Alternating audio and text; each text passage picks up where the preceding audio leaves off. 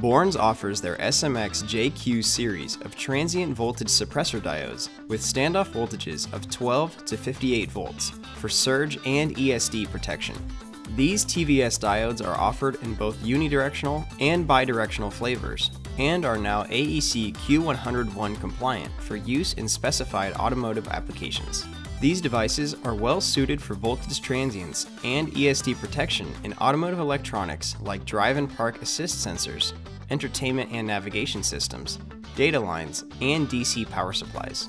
Furthermore, these TVS diodes are ideal for other non-automotive applications that require high reliability, such as portable electronics, power supplies, and equipment used in harsh environments.